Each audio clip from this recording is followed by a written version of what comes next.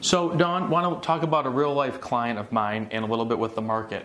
A lot of people are saying that they basically feel that they are in jail in their home because they might have an interest rate of, let's say, 3%, 3.5%, or 4%.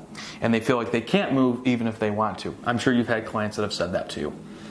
Yeah, so your client came in to meet with you. He did. And they have an interest rate of 3.5%, you were telling me. On a 30-year fixed. So when did he buy his house? 3.5 years ago. Nice. So how much equity will he have when he sells? Well, we mapped it out. It's actually under contract. He's going to net about $245,000 of equity. Wow. All right. So he's going to have $245,000. What's his next plan?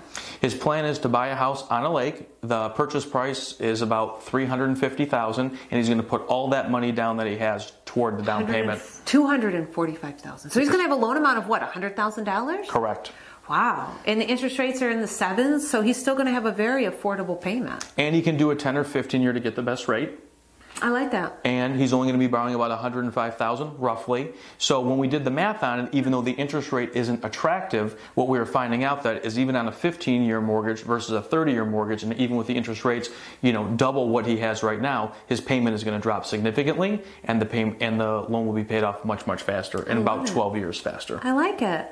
So for the people out there that feel that way, every situation is a little bit different, and you have to look at what's best for you and your family, but there are ways that you can take advantage of the market, because if you do have equity in your house or it's appreciated, you might have a large down payment to put down. That makes good sense, CJ. So if you have a situation where you would like us to run some analyses, maybe we meet face-to-face or through Zoom and we talk through and see what your special situation is, we can run and figure out how much you'll net out of the sale of your home and how much equity that will give you for your next house, and run some scenarios for you to see, does it make sense for you to sell and buy and sell.